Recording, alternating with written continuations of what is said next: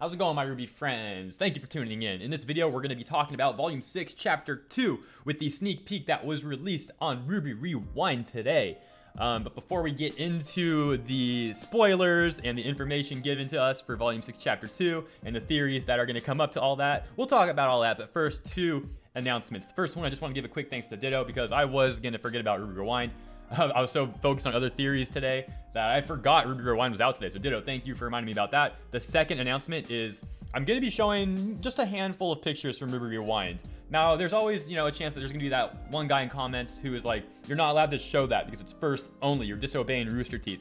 Let me explain why that's not the case. You see, I've already emailed Rooster Teeth, and they just don't want us to react to the episode, the full episode, until it is released for free, for the free accounts on roosterteeth.com. Nowhere did they say you can't react to the preview in RWBY Rewind. But even though they didn't say that, I'm still not going to do that. I'm not going to show the clip. I'm not going to react to the clip. I'm just going to show like maybe 5 screenshots of the clip. That way the viewers can better understand what I'm talking about. And that's just going to make a better, more hype environment where we can discuss this, build hype for the show. Rooster Teeth monetize my videos. They get paid from the content that I make. I will do everything I can to support Rooster Teeth. So that's why, even though they didn't say you can't show the clip, I'm still not going to show the clip. I would highly advise, if you can, if you're financially able to, sign up for first membership on roosterteeth.com. You'll not only be able to see the episode before it's released for free accounts, you'll also get to see these RWBY Rewind streams where, for example, today it went on for 45 minutes. They had some of CRWBY on there, talked about the show, the production, talked about some theories, got some questions off Twitter that the fans want to ask them. It was all in all a very cool experience, and it went on for about 45 minutes. Then they showed the clip at the end, which is only about a minute long, but it was about a 45-minute show. So me showing a few pictures from that is literally be showing about 3 seconds worth of content from a 45-minute thing. So by no means am I taking away value from Rooster Teeth. Just want to reinforce that fact. I would highly advise you guys to make a first account. Anyways, let's talk about the theories and stuff. So in RWBY Rewind, basically what happened was this. We see that the train crashes, which we already kind of knew about. But so the train is crashed. We see the relic in the snow, just like the Volume 6 trailer. RWBY starts collecting her dust crystals, or rather her dust ammunition. And then we see Yang starting to complain about losing a third of their party. So I guess Jean, Nora, and Ren are not going to be there. And they only gained a defenseless old lady in return. They were talking about the old lady whose name is revealed. And again, spoilers. I already gave a spoiler alert. It's another spoiler right now. So her name is Maria Calavera. She's hard of hearing, and apparently she's blind without her eye technology. Those goggles, she said she's blind without them, and that they're not working very well. So we can assume that since they're going to Atlas, where obviously the technology is the most advanced out of any kingdom, perhaps she's going there to get repairs on those goggles. Now, of course, the theory that she's a silver-eyed warrior has a lot of merit, especially in the intro, because you can see it's interesting how the camera pans through her eyes and then into RWBY's silver eyes. This is basically saying she's a silver-eyed warrior. However, she said she's blind. So a few different theories could be coming from that. One, she was a silver-eyed warrior and she still has silver eyes, but she's blind. It's possible. She could be lying and she's not even blind at all, and she's just using the goggles to hide her silver eyes and to kind of throw people off. Also possible. Or she actually is blind. But why would she be blind? Well, I have a theory about that. Perhaps her eyes were removed in the past by Salem's crew. Some people were already theorizing on that. Whack Bros, I know you mentioned this in chat. I want to say that I didn't like that theory because it seemed like it would just make Salem's team look incompetent if they removed her eyes but let her live. You might as well just kill her off, right? Why let her live?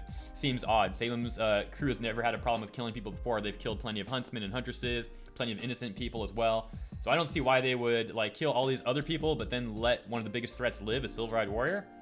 However, I can justify it slightly. I was thinking about it more and more and more, and here's the theory I came up with. Perhaps Tyrion was sent to track down silver-eyed warriors. Perhaps he found Maria what was her name again?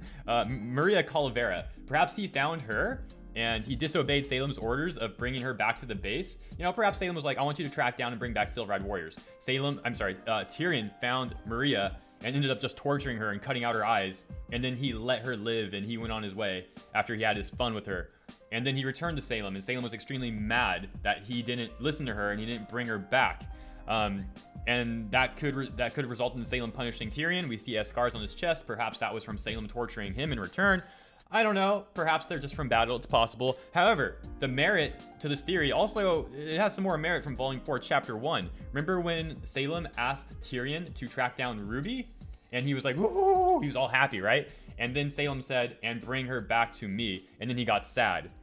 So he was excited to track down RWBY, but he got sad when he was ordered to bring her back. Why is that? He probably was going to torture RWBY and do like horrible things to her. So it's reasonable to assume that this happened in the past. Perhaps he did this to Maria. He tortured Maria, but didn't bring her back. Salem was mad.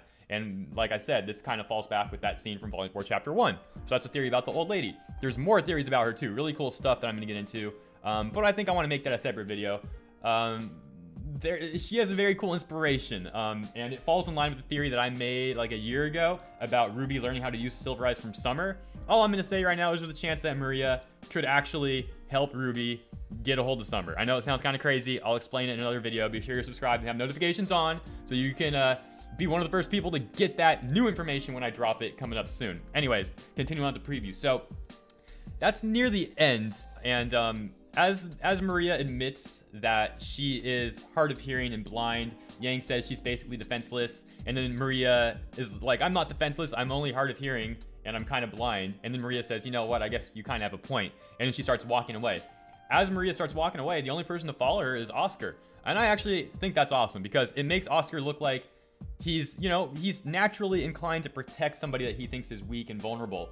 Nobody else started going to walk with her. Oscar immediately was going to walk with her. And before that, he actually was like kind of helping her out of the train a little bit too.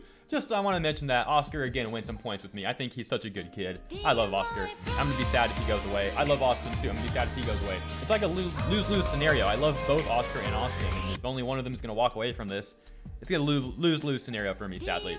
Anyways, yo, we're getting a lot of subs right now. What's going on? Sorry about that, guys. Anyways, so that's really the end of the preview. It ends with Blake and Yang getting pissed at Oscar for lying about the relic. Oscar himself says that he thinks that they deserve an explanation about why he didn't tell them about the relic attracting Grimm. And the preview ends with Ozpin taking over Oscar, and he says, I didn't lie to you. So we can assume that when the chapter picks up from here, we're going to get a scene with Ozpin trying to justify and explain why he didn't tell them about the relic attracting Grimm. Hopefully he has a really good reasoning for it. However, we can take it a step further. Remember the Volume 6 trailer, I think it was. Not the intro, but the trailer. And we see a clip of Oscar reaching out to Team RWBY. And RWBY looking horrified. Literally Ruby Rose kind of looking horrified. The other three are actually looking like they're ready for battle. I'm not even kidding. If you go back and look at Weiss's battle stance before she fought for Null, it was very proper. She was just standing. She was literally just standing like straight, and then she ends up getting Mirrormaster like this. Same position that she's in this clip. If you look at Blake, Blake's also in her battle position. She's reaching for Gamble Shroud. If you look at Yang, Yang is also in her battle position. She's about to get the shotgun gauntlets. Boom, boom. Well, you know, only one is there. My point is, Yang, Weiss, and Blake are actually in battle stances, and RWBY's the only one who's like, doesn't want to fight. Like, she's just kind of holding the relic away. So whatever happens is going to be insane. And based off the trailer and based off this preview, it looks like that's going to be right where Volume 6 Chapter 2 picks up.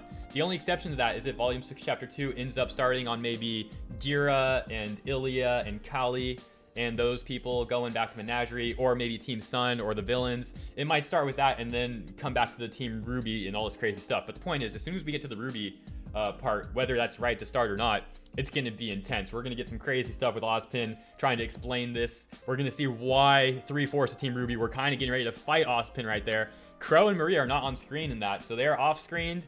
It's going to be insane. It's going to be insane. It's going to be really good, guys. So I hope this video hyped you guys up for Volume 6 Chapter 2. That's all the info we know so far, but quite a bit we can theorize on, and I can't wait to make more theory videos on all this stuff. I hope you guys enjoyed this video. Be sure again that you're subscribed and have notifications on so you can be aware of the new video as soon as it drops and get that RWBY info right away. I'm going to be having a lot of work ahead, so I want to get to work on some more theories right now. So I'm going to wrap this video up, finish editing it and uploading it, and get to work on those other theories. So again, thank you guys for y'all support, and if you want to do a little extra, consider supporting me over on Patreon, link down below. Some cool perks for y'all there, and I'm currently like reworking it to make it better as well. So much appreciated, and that's it, guys. I'll catch you next time.